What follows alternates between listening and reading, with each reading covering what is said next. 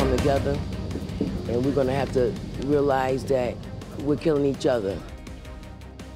Tonight, as a community remembers a grandmother killed in a hit and run in Hartford's North End, a 16-year-old has been arrested in that case. Good evening and thanks for joining us tonight. I'm Dennis House. And I'm Denise DeCenzo. What was breaking news we first brought you yesterday? A 71-year-old woman run over during a drive-by shooting. The suspects were in a stolen car. Channel 3's Matthew Campbell is live from Hartford Police Headquarters. And Matthew, police are still looking for suspects in addition to this teenager, correct? Yeah, Denise and Dennis, they're actually looking for the other group involved in this shooting. And talking with neighbors here today, they say that there's a lot more cooperation with police in this case as opposed to others because of who this victim is.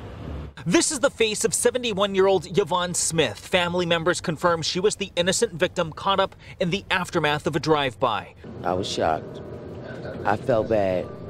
I felt really bad. Just before 1:30 yesterday afternoon, police say people in two cars exchanged gunfire on Westland Street. As one car was trying to get away, the driver reversed, striking Smith as she was running for safety. I can't imagine for my grandma literally probably just grabbing a lottery ticket and then coming to grab meat to cook for me.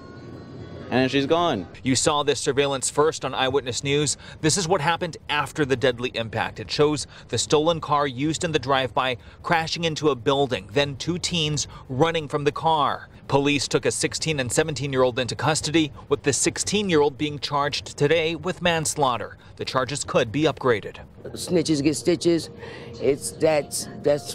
That's over with. It's about justice. Hartford police today announcing this silver car involved was stolen in Manchester 2 days before. It's unclear if the minors will be charged under the new juvenile justice laws that went into effect at the beginning of the month. But neighbors say for the sake of Miss Smith, who is known as the beloved neighborhood grandma, they want swift justice.